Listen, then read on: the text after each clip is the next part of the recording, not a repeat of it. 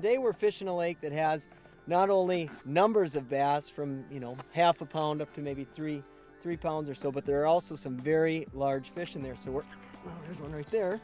So we're targeting the bigger bass, so this one doesn't happen to be the case. Ooh, this is another, yeah, not a real big one. Better fish here, Jeremy, another bruiser. I think you got me by a little bit there. We've been catching a lot of small fish in this area, so we upgraded the size of our lures to a 10-inch hammerworm and a big Moe lizard.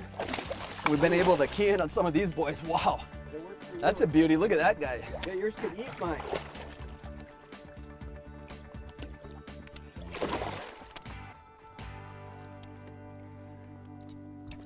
I think this is what you were talking about, Jeremy. Yeah. We wanted to kind of trigger these guys out of the school using big baits.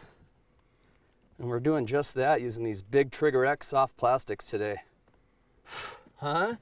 Look at the size of that bass. This particular, I know, it's huge. This fish came off a rock spine, but there's a number of different locations where you can find fish like this during the summer peak months. Let's get her back.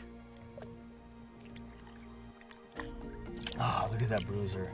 At this time, bass and other species are establishing their summer haunts. In northern natural lakes, bass tend to concentrate on large sunken humps and points. Today, modern GPS units with good mapping chips make it incredibly easy to find high percentage spots, streamlining the on-the-water investigation.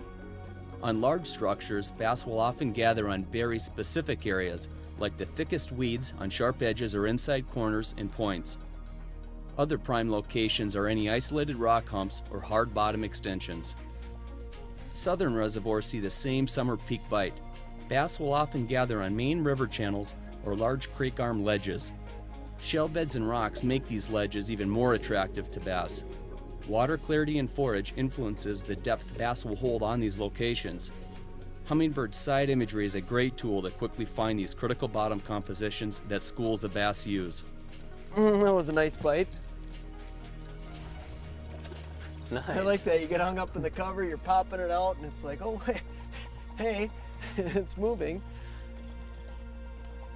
Nice fish, too. Yeah, it's a pretty one. Nice. Oh. Nice big bass.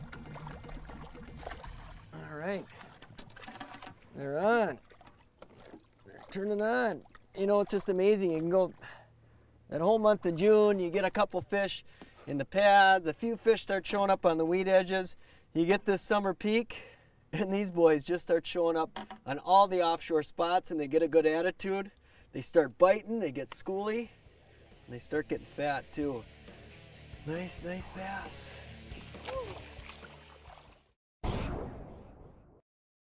Hey, for more detailed information or to purchase any products you've seen on this show, go to lindermedia.com. And thanks for watching.